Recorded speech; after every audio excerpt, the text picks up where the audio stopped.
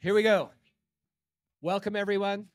You are here for Perspectives from the Trail, Land Management in the Era of the Blue Dots. Maggie came up with that title. I think it's very good. Um, so what we have in store for you today is we have a panel here of land managers from Utah. We'll have them introduce themselves, and it's an opportunity to really have that land manager conversation with mappers, with app providers, and I think it'll be really interesting. I'll kind of kick off some questions, but I think really letting the audience too and have some dialogue. And we've had some great ones. Yeah, Diane's got a mic. We do want to use the mics, even though we're small. We want to use the mics because we are recording. So if we don't use them, it'll be hard for people in the future. You know what we said. So okay, with that, and there we go. Yeah, I need those two nowadays.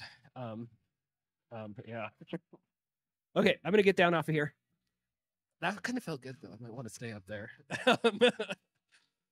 and yeah, I need that though sometimes. Okay, so I should introduce myself. I am TJ Broom.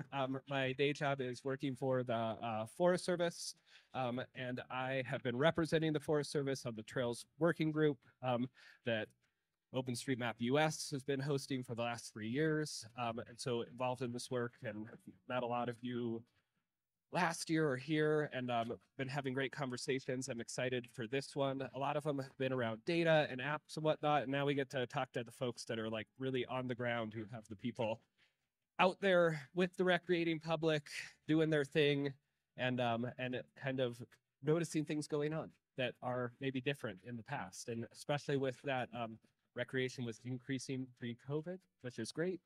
And we all know during COVID, it exploded exponentially, and there is now data to show that. And that was, I mean, also great in different ways, but it was a lot for the agencies, to be honest, to manage that. And then with that, you know, the nature of how people get their information, how they get to places has been changing, has changed, and we're in a new world. So yeah, we talked to some people. And so how about we have you guys introduce yourselves, kind of what your job is, what you work with, and then I'll kind of kick off a first question after that. But so yeah, Larry, you wanna, and here, I'll give you this. Yeah, I can get that one to work. So, oh, okay, all right, okay. Yeah, you guys can hear me. Good. Hey, good afternoon, everybody. Just really excited to be here, and I think we probably started this effort, or at least when I got involved, TJ was probably about a year and a half ago. But I'm Larry Velarde. I'm the Trails Dispersed Recreation and Travel Management Program Manager for the Intermountain Region, Region 4. Which consists of 12 national forests, roughly 60 ranger districts. We have 5 forests in Utah, 5 national forests in southern Idaho, Humboldt, Toyabe in Nevada, and the Bridger Teton in Wyoming.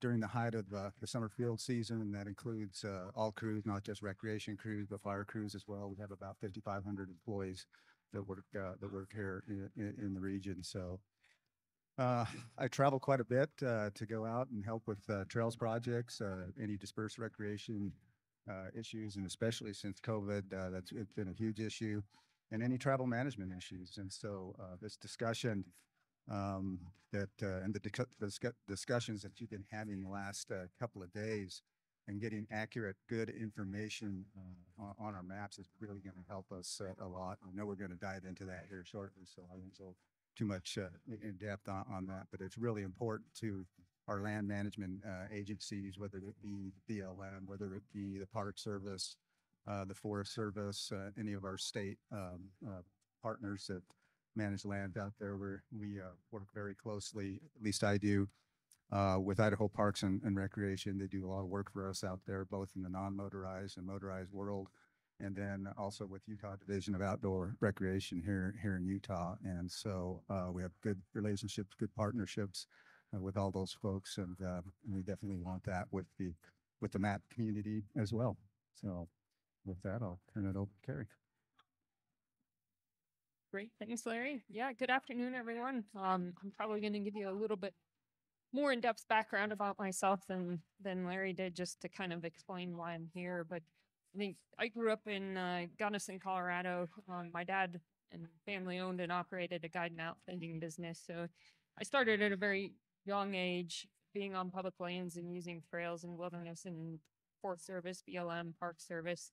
And I think a fun story I remember very distinctly as a kid going out behind our house, which was BLM land, and building bike trails. And a lot of those trails kind of today still exist, but now they're designated trails. So I think that played really well into my future career, which started out in the Park Service. So I did 7 years as a law enforcement backcountry park ranger for Canyonlands National Park down in the Needles District, if anyone's ever been there. But super beautiful, awesome, inspiring place.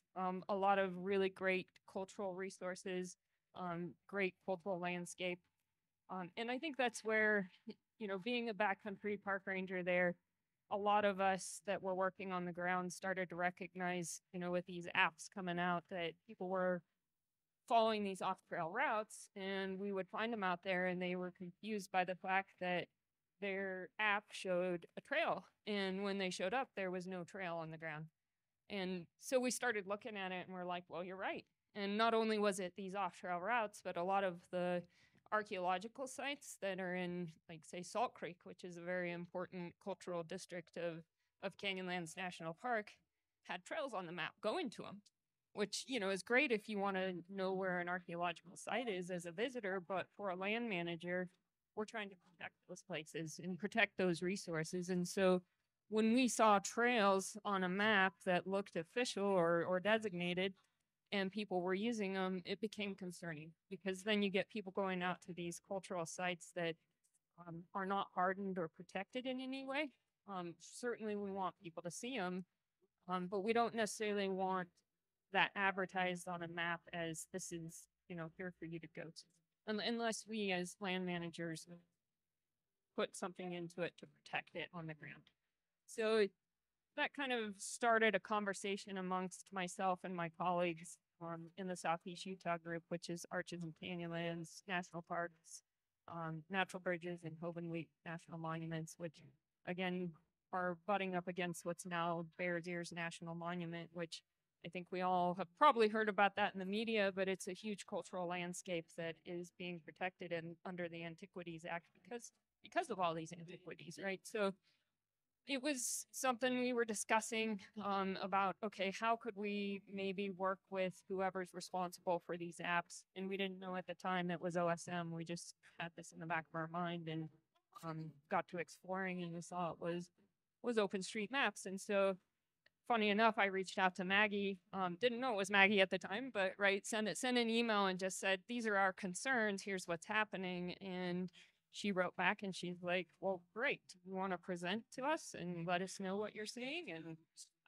well, I don't know if I'm the best qualified for that, but I'm going to give it a go. And so I put a presentation together, and that started out the Trail Stewardship Initiative and Mappy Hour working groups. And I think, several years later, I took the leap and transitioned over to the Bureau of Land Management out of the Moab field office. And so unfortunately kind of fell out of the loop on that, just because the BLM Moab field office is very intense and busy, and kept me busy in different ways than working with mapping, but kind of fell back into it again recently, and I'm super excited to be here, because I'm finding just all of this dialogue and this talk here today is so important and so pertinent to what we do with the BLM, all federal land management agencies, but the BLM in the Moab field office, where I'm now an outdoor recreation planner. I will say, just to kind of finish off the conversation, because I've heard a lot here today about, the land management agencies can't manage all of this data on our own, and it's very accurate, right? We just don't have the capacity. I mean, the Moab field office has 41 campgrounds we're managing, which has 170 toilets that we have to take care of. We have what, 5 maintenance employees and I guess 8 park rangers, but over 1.8 million acres with 3 million visitors a year. So, to say that we're going to sit down and look at all this data and add the appropriate tags and information to it is certainly a big ask and not going to happen in the reality of it on the ground. And that's where I found it very interesting moving over to the BLM, because we have an amazing county and partnerships that we work with through the county. And I do want to point out that they're here today, at least our representatives from our Grand County Active Transportation and Trails, who really are responsible for getting that information about the Moab area public lands out to people. And we can't do it as land management agencies without those types of partnerships. And I think just the fact that I'm here and Maddie and Anna are here today, I think just represents that we really want to work on this and work with you all to get good information out to the people who are visiting our public lands for all the reasons that we've heard, right? For safety, for resource protection, for just the experience of the visitors themselves. So I think, again, super excited to be here and look forward to hopefully giving you my perspective on any questions you might have. Hey, Keri, I think maybe this is too detailed, but I just want to know more about how did you find out that it was the OpenStreetMap data? Like, and connect, like you kind of said you got a hold of me, but how did that happen? And what's your sense of, like, say, other people in your agency and their awareness of OpenStreetMap? And yeah, and then I might ask you kind of the same thing, Larry. No, that's a great question, TJ, because so we just looked at the map, right? We looked at the map and we saw OpenStreetMap at the bottom. That's the truth, right? And then we started Googling OpenStreetMap, and I was like, well, I don't know anything about OSM, but I see an email address here, and that's where it started from, right? And then we started digging into it and learning more about OSM, and then we were starting to go in and doing some of our own edits and that sort of thing. So, you know, to be honest, I don't think there's much knowledge at all of what OSM is in the BLM, at least certainly not from the perspective of being more on the ground. I mean, I feel like in my field office, I'm probably the only one that actually understands what OSM is, right? And my understanding still is growing, right? Like I'm learning more every time that I come to something like this or, you know, seek out the information. So, you know, and I thought a good representation of that is we were at a trail conference in Vernal a few weekends back, and Maggie was there and gave a presentation, and there was someone in the room that when she was talking about just, you know, the 3 people running OSM and that it's all open source and how vast it is. And I can't remember the exact quote, but someone in the room was like, are you kidding me? Like, mind blown. Like, we had no idea what this is. So, no, I think it's a great question. And that's where I'm hoping, you know, we can kind of start to help our agencies understand exactly what's out there, what the initiatives are, even just things like All Trails and the public land program, and just understanding that and understanding the conversations that are happening here, because I'm being enlightened just by one session this afternoon of just what's out there. Yeah, and then Larry, I'm going to frame it up this way for you. So, you know, you work and support trail managers that are managing trail systems on national forests and districts, and they have seasonal employees that are out there, and they're doing that. They're also interacting with the public and educating them, helping them find out, you know, again, for how OpenStreetMap plays in, like when did you learn about it, and what's your sense of those people on the ground that are helping provide that recreation information? They're seeing people carry they're getting their information from sources. What's the sense out there of kind of from the units? So TJ, I think I mentioned earlier, I probably started to get engaged, and this is just a little bit before you started leading this charge for us. So that was about 1.5 years ago, and OpenStreetMaps, I really didn't know what that was about. Our field going personnel, I really don't know, to be honest with you. I haven't really talked to any of those folks about the minus the UN Wasatch Cache. I think they have a pretty good idea. I would venture a guess with the youngness of our seasonal employees that come on board, anywhere from 18 to 25 years old, they probably have a good sense. But I haven't asked that question. That is one question that I have not asked. I know that, and I think I joked about this, Maggie, when we first started meeting here about 6-8 months ago. I don't even use the apps. I still use 7.5-minute quads. So it's like, yeah. But when I'm hunting with my son and my son-in-law and their friends, you know, they're all pulling out their phones, and I just follow them. So I'm just really learning about this.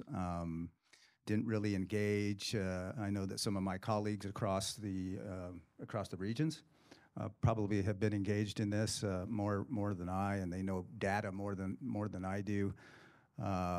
But I am excited again to really get this going, because Maggie just talked about that, and we've been really, for me, I think for the folks on the ground, you know, we definitely want to provide that public access, right? That's what we're about. These are national forest system lands that are managed by the Forest Service. They don't belong to the Forest Service. They're not owned by the Forest Service. They are for public use, public access. That is a key piece that I have really made TJ, Maggie, and the rest of the group aware, and that we need to share that information with everybody. I hate it when the media comes out and say Forest Service owned lands. We see that all the time. We see that in the Salt Lake Tribune. We see that in the Deseret News. We see that in USA Today. Safety, key component, safety. Accurate info and data, and that leads to that safety piece and to that public access. Addressing unauthorized routes, as we call them in the Forest Service, right? Because with the different app companies out there that are putting information, and you're pulling it up on your phone and you see a trail on there, and it's really not a trail. It looks like a trail because they pushed it so far with especially motorized vehicles, right? So you don't know the difference, but for me that's a big one. We started a campaign here on the Heber-Camas Ranger District about 3 years ago with Tread Lightly, and we actually had a dispersed recreation travel management crew that was working with Tread Lightly, closing unauthorized routes. It's an incredible program, and we're trying to spread that through the rest of the region with Tread Lightly. Stewardship, right? Having folks like yourself, volunteers, cooperators, partners, to help us with that stewardship of the land. And what's the future work that we're going to do? Well, I think we're going to do that with OpenStreetMaps, and I think we're going to be better off here in the next 5 years. At least I certainly hope so. Well, thanks for that. Yeah, and then I kind of dwelled there. I stopped on that just so you guys know. Like, I ended up involved in this because, like, I emailed Gaia and I'm like, hey, this isn't a trail. I mean, I know it's a trail, but it's not a trail. It's not an official trail. It shouldn't be in the map like that. And then they sent me an email back that just said, not like a personal one, like their form one, that said like, oh, this isn't our data. It's like this thing called OSM. And I'm like, that thing in the base map in Esri, like that? And then I was like, and they're like, oh, and you can go in and edit it. I'm like, what? And I got a login, I edit it, and then somebody like in the community is like, hi. And I'm like, whoa. And like, oh, there's like people in here. And then I started, and I'm like, oh yeah, I just want this to kind of be different. And then yeah, started finding out what it is. Hey, it was really intimidating. Like, I kind of do GIS, but like OpenStreetMap, as you guys know, is really different, like breaks my brain. And you know, and then got involved in the work group and found out like there's this whole community and blah, blah, blah. So, but I dwelled there because, you know, one of the ways we find out is like a person on the ground managing that land cares, and they email one of the companies, and that kind of comes back. And then they're like, what's this thing? And they either engage or they don't, because it is hard to engage. But like, we're really used to working with partners. Like, who here has volunteered to do trail maintenance with like a partner? Yeah, like we work with partners all the time to do like amazing things for trails. And like OSM is a community of volunteers. And, you know, like we could be partners. Like we're used to that kind of relationship. So like I personally don't want to get an OSM and edit things as a federal employee. But man, I like calling, like, is Jake here? Sometimes I call there, I call Jake and I'm like, hey, there's this trail and I think it's tagged wrong. What do you think? And so those relationships could get built, and and that concept of the digital trail steward, yeah, ambassador. So anyways, maybe we can talk about that birds of feather more. But I just wanted to, just for the community that's out there, just know that like there isn't really a big awareness yet of OpenStreetMap, and that's the data that like is behind a lot of the applications. Oh, and you get us really excited when you're like, oh, but if you do it here, it like goes across to all the applications. Then it's like, oh my God, I don't have to talk to like the 5 companies that I know people are using like in our landscape. So yeah, so I just wanted to stop there. And so with that, before we pivot to something else, kind of any audience questions kind of so far, like related to what we been kind of talking? I'll pause for an uncomfortable amount of time.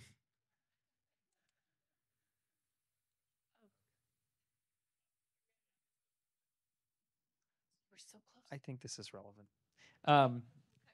So let me see how to phrase this. The thing about OpenStreetMap is that people are going to map things. And that's the reason why people are so excited about it, is that they have this opportunity to contribute. And one of the pieces that the Trails Working Group has been, I think, decently successful at is targeting those people who are interested in trails and communicating about the guidelines that the working group has identified that they should use when they're mapping. And one of the things was system versus non-system trail, because that was one of the first, I would say, victories of the working group, to be able to identify in areas of high use what the system trails were and what the social trails were. And some renderers, Gaia GPS, All Trails, have changed the way they display those trails based on that information. So you're able to target a little bit more. One of the things that's coming up a lot now that I've seen in the community is the question of off-trail travel and places that people go where there are no trails, but that are known destinations, like mountain peaks that have traverses or whatever. And I think what I'd like to know, it's really valuable to have people like you here to be able to help create maybe a set of guidelines for what's relevant in a management context for what someone does when they put those routes into OpenStreetMap. Because as we've talked about, like having a line on the map is very attractive to a recreationist. They say, oh, there's where I'm going to go to get to the peak. What sorts of information, as a land manager, let's say you're having a face-to-face conversation with a recreationist, you would share with them about those kinds of dispersed routes, of off-trail routes, and how might you imagine encoding that, not in a technical sense, but what would you say OpenStreetMap should really be focused in on once those routes end up in there, and maybe what shouldn't be?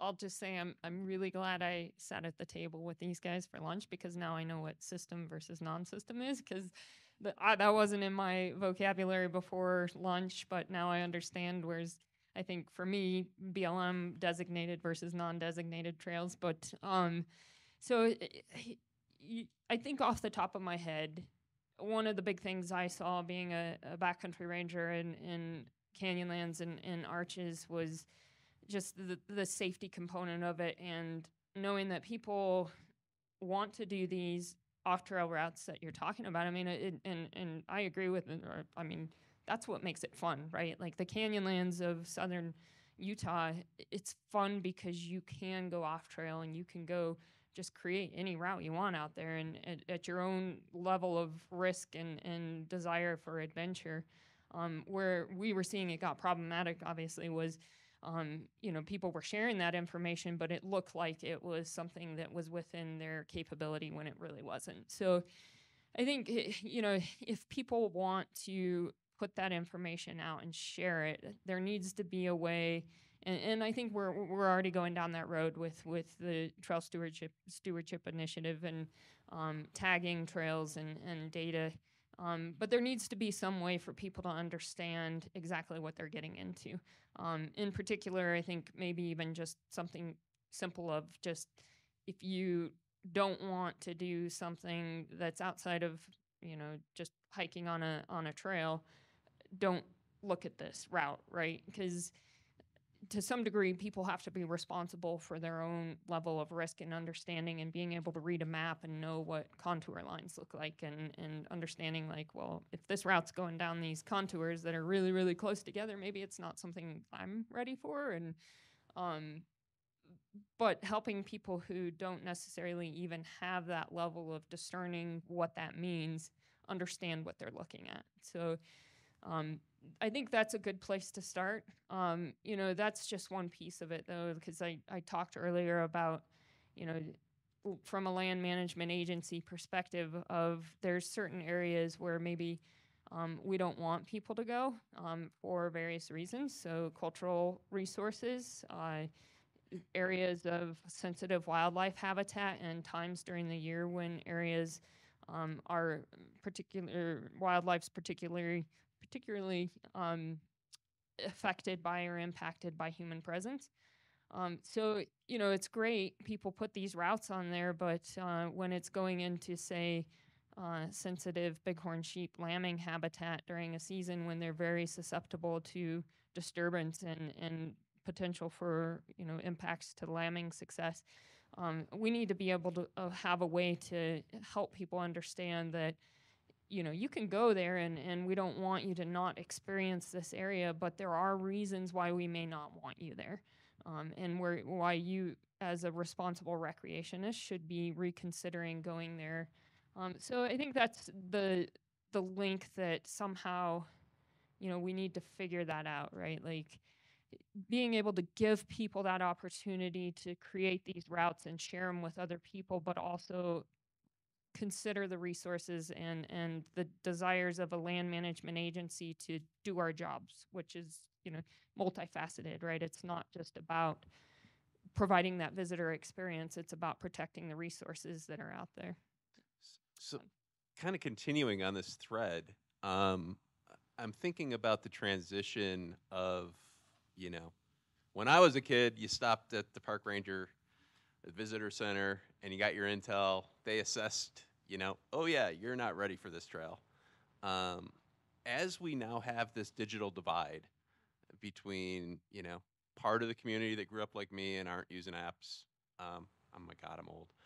And then, you know, my kids, it's shifting the dynamic of the ranger's job.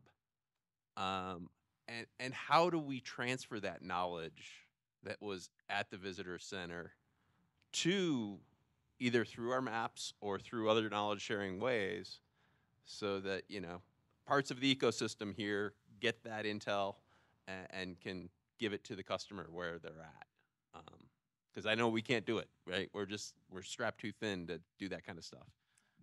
Yeah, I mean, I think you're hitting on it, Todd. I mean, that's the, for me, the $1 million question of how do we not only get that information out to people, but also help them understand why it's important. I mean, you heard Jordan this morning talking about just how the context of where a trail is important, right? Because you know, we may want to go and see these areas, but we also, as responsible recreationists and people using the land, need to understand what that means broadly, as far as what impacts are out there, and impacts to the things that we're going there to enjoy, right? You know, it's very exciting to go out and see a desert bighorn sheep, and especially when you, in the back of your mind, know that this is a relict population that is the last remaining in Utah that you know, existed here pre-human, or at least modern human habitation. So, you know, how do we get that information out to people? Because, you know, for us here talking right now, all we have is just a map, right? And the information shared on a map can't necessarily express that. But if there's ways that we can, I mean, that's what we're trying to figure out. So it was interesting to go off Tony, and then also to hear what you were saying, Keri. There felt like there was some terminology that was missed, some just commonality of language again, like that communication structure. Are we saying the same thing? I think routes and trails become the interesting piece, right? Because when I was with Guy, we were talking about this Wind River High Route or something of this nature. And so Mary was saying, we've got to take this off the map. It's not safe. And I was like, have you done it? She's like, well, yeah. I was like, well, then it should be mapped. It's doable, right? Like it's a route. It is a thing that you can accomplish out there. The question is, are we providing enough context, enough intelligence about that experience for an individual so they can make their own decision in terms of it? Because again, the apps, you don't stop by the ranger station anymore, right? You just go right onto the trail. You just move forward and take on things on. So, and there's something there about like, what is the depth of information we need to provide to make sure that it's someone that's safe, and then also being sure that our words that we're using when we talk about mapping and trails and routes mean the same thing. So when we communicate private to public, public to the user base, we're all saying the same thing and not getting lost in language spaghetti. Yep, 100%. I mean, I think that's a big piece of it, right? Because we sit in this room and I'm listening to these conversations, and we ourselves, as people who are deeply involved in all of this, can't understand what the common terminology is. And so if we can't understand it, you can imagine what the general public can't understand. So, yeah, I think, and I don't mean to completely take over this, Larry. So if you need, Can I just, this is just something for everybody to think about. Is this just an issue because of increased amount of users? Because paper maps never gave any context. I have had plenty of times where I've followed a dotted line on a paper map and the trail was terrible, overgrown, or more adventurous than I expected. I saw it on the official U.S. Forest Service map. I said, oh, I'm going to go do that. And then I was like, this isn't a trail, you know, or this is way over my head or whatever. Is it just an issue now because number of people? Because we've been dealing with no context maps for generations. well, I mean, of course, number of people is an issue, right? I mean, we can all recognize that, and it's an issue in the sense that it brings new complexity to managing land and recreation resources. I think it's not an issue in the sense that we want people to get outside and we want people to have access and to experience these places.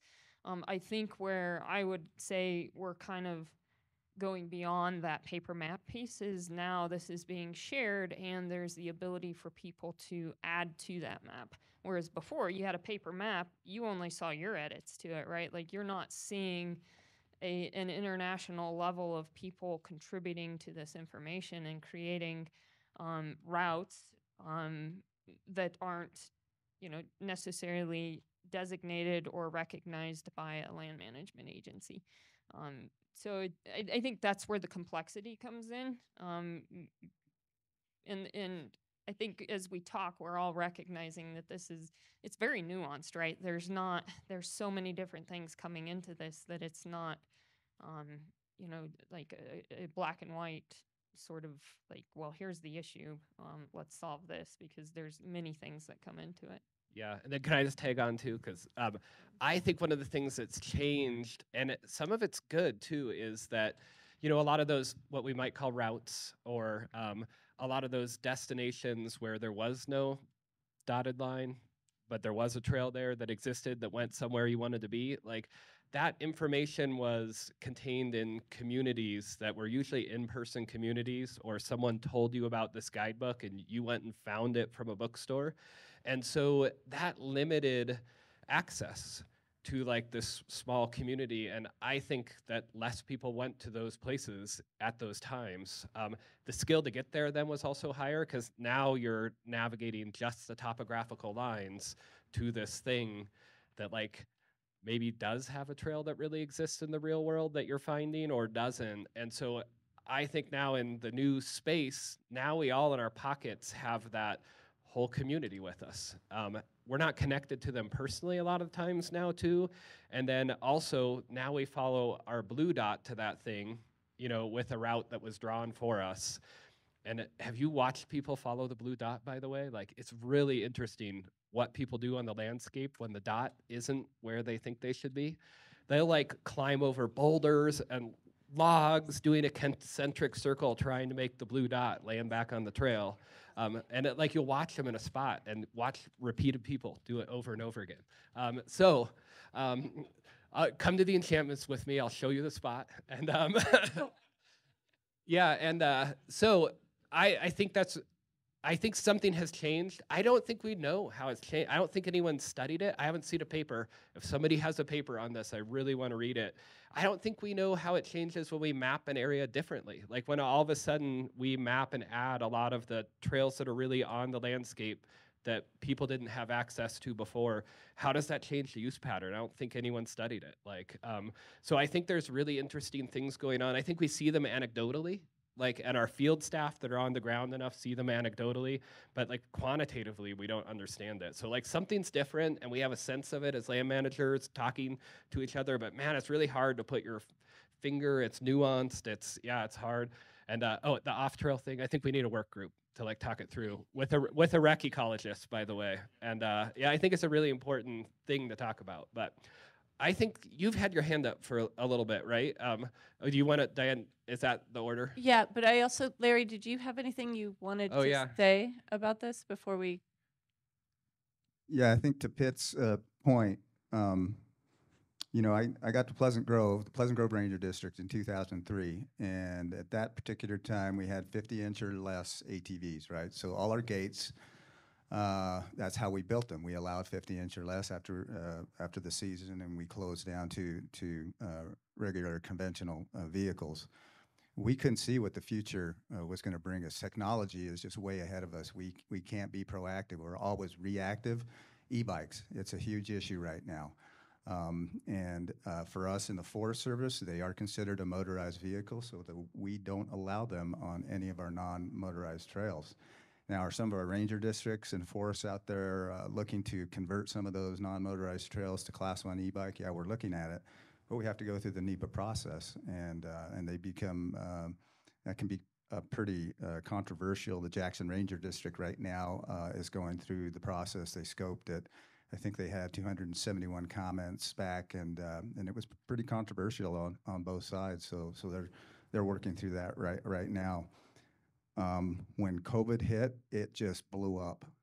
We had there was no capacity at any of our parking lots, and I'm talking all 12 national forests. And the photos that we saw of just vehicles just down the roadway parking, dispersed recreation was just, we'd never seen anything like it. And so now that people know and understand what public lands are and what they can do, we're never going to go back. And so the capacity that we don't have on the ground and the capacity that we don't have to actually help with updating our data is pretty critical. And so I think this effort that we're going to be doing here in the future, I think is really going to be helpful for us to move forward. So my name is Derek Narenberg. I'm from Crested Butte, Colorado, and I had a little business that fine mapped all the public trails, system trails for our area. It was like over 1,500 miles, 2,000 miles of roads. And when I started that project, when I first got involved with OpenStreetMap, I was of the opinion if it existed, it should be mapped. And that was 2009. So now I'm a part of the Sustainable Tourism Outdoor Recreation Committee, and we're developing a tool called Wildlife Tools to see how wildlife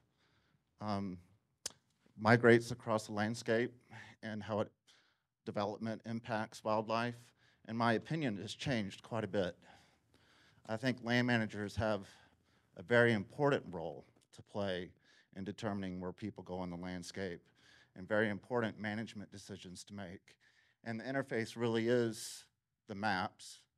That's how more and more people are accessing the information. So I'm just curious, what can people out who aren't a part of big companies in communities, how can they help improve the situation that's happening in areas where I live? I feel like maybe I was part of the problem by mapping everything, because now our community is just inundated with tourists, and we're seeing the impacts and having to deal with them. So I definitely don't have all the answers, but what role what can we do? How can we integrate with the land managers to help y'all get your information into the public's hands? So I would say reach out to your local ranger districts, at least for us, the Forest Service, right? Go to your local ranger districts, find out where they are at. They are willing and able to talk to you, to help you, to have you understand what a motor vehicle use map is and how it's used, how it's utilized. Do you want to volunteer for us? You want to go do some stewardship work for us? We'd love to have you. We have external public websites that you can pull up the motor vehicle use map. You can pull up our visitor use map and see where those trails are, see where those trailheads are, see where our roads are, where our developed campgrounds are at. But I would walk into your local ranger district and/or supervisor's office and go talk to the front desk people. That's what they're there for. Those frontliners are there to help you. Yeah, I mean, I think Larry's hitting on it. I think for me, at the end of the day, it's partnerships, right? I mean, we've hit on it over and over again. It's land management agencies. We can't do this alone. And I'd go as far as even saying, like, the messaging itself, we're just not doing it, right? We can't, we're not getting that information out there just primarily because of capacity. But the way we do it is through partnerships. And again, I talked a lot about my experience in Moab, which has been with Grand County primarily, and forming that relationship between the Bureau of Land Management and the county to help us with that, and to create and to work together to really create a level of desire and excitement from the county and the community to help support this and put on volunteer projects that can then help spread the word. You know, I think I will say, you know, me personally coming into my role with the BLM in Moab, my recreation experience up until that point where I moved over to the BLM was primarily non-motorized, mountain bike, hiking, trail running, that sort of thing. And I found it has been really exciting to kind of take that step into this motorized world that's really popular in Moab, and you know, learning a lot about the motorized community and hopefully helping to connect with them to build that relationship of where we can start doing that as well. And you know, I think there's challenges that come along with that, and challenges that, you know, to some degree for those that have those of us on the ground are outside of our control, but you know, helping to create those opportunities for partnerships and volunteer projects where, you know, we can at least be out on the ground and talk through these things and connect with each other and understand that we're all coming from, you know, similar desires for what we want to see happening out there. It's just, you know, making sure we can work together to do that. I'll throw out a great example. I think, you know, because recreation in Moab is very varied. We do have recreationists that partake in aerial activities such as slacklining and rope swinging and anything in between that you can imagine they're doing. And we worked with them on an area where we're closing off or we've restricted use of some aerial stuff for the protecting of an important desert bighorn sheep habitat for lambing.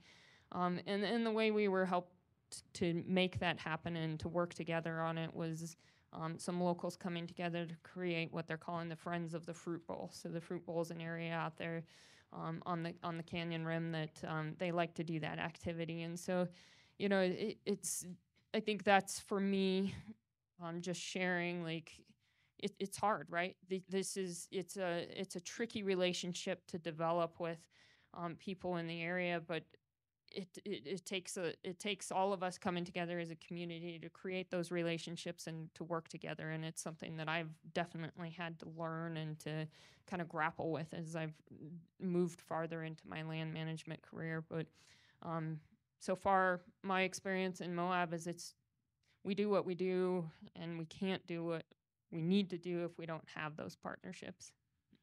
Okay, so I just want to add one thing, and then we'll do the question, and we're going to go a little over. I was told I could go 5 minutes over. I've told you're all okay with that. So, okay.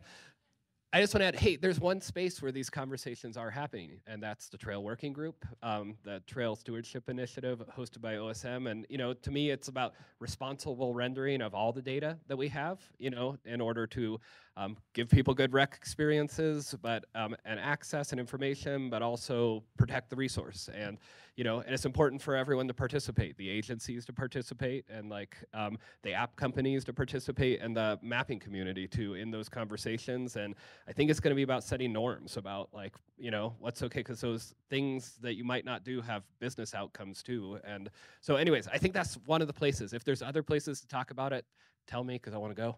And yeah, so with that. Yeah, I'm the supervisor of part of the AT Appalachian Trail in New York, and it goes comes off the Bear Mountain Bridge, and up until about the 70s, it went straight up the hill. It's 600 feet in less than a quarter mile, and some handholds are required occasionally, unless you're much taller than I am. But currently there is no marking of that on OpenStreetMap, and none of our local maps either. The park, we've talked to the park manager, and he doesn't want that on there, but it's on the ground. It's partially blazed, and sees probably 10 to 15 people a day on weekends going up it. I think we need to do something to manage this better. The park manager doesn't want it on the maps, but there's a track on OpenStreetMaps. I mean, on all trails. Somebody who lists that as an easy hike.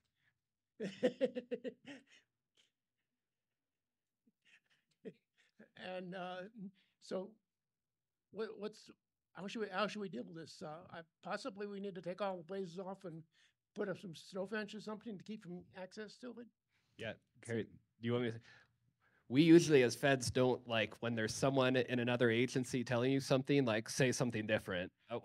Just usually, yeah. There is the SAC scale.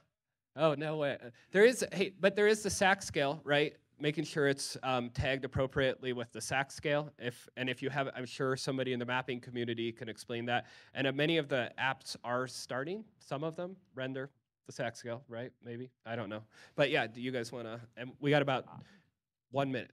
I think the only thing I was going to add is just on. The question that comes to my mind is just understanding why the park manager doesn't want that trail there.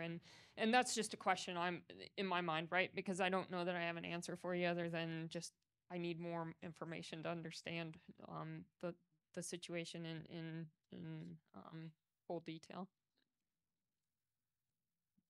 So did you say 600 feet in a quarter mile? Wow. Well, for one, it's not sustainable, right? What is it? It's a cliff. Is there any I'm going to ask this question. It might be a really stupid question, but is there any opportunity to reroute it?